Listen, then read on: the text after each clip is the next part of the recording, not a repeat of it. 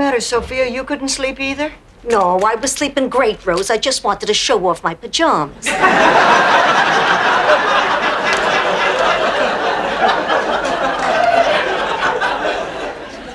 I'm upset about Dorothy and Blanche. Oh, me too.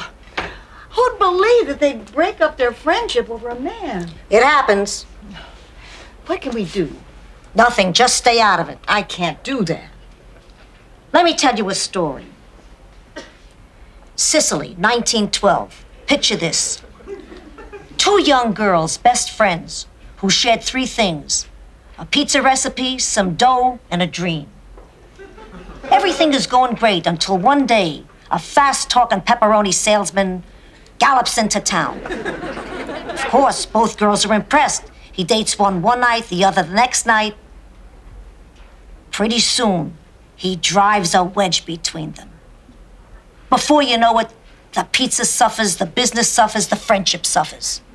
The girls part company and head for America, never to see one another again. Rose, one of those girls was me. The other one you probably know as Mama Celeste.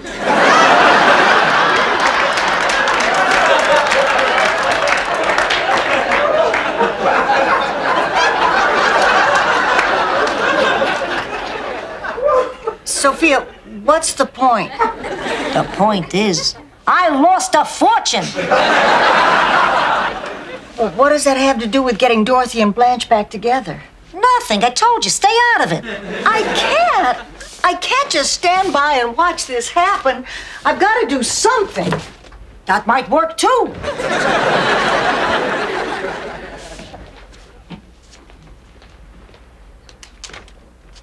Abundanza.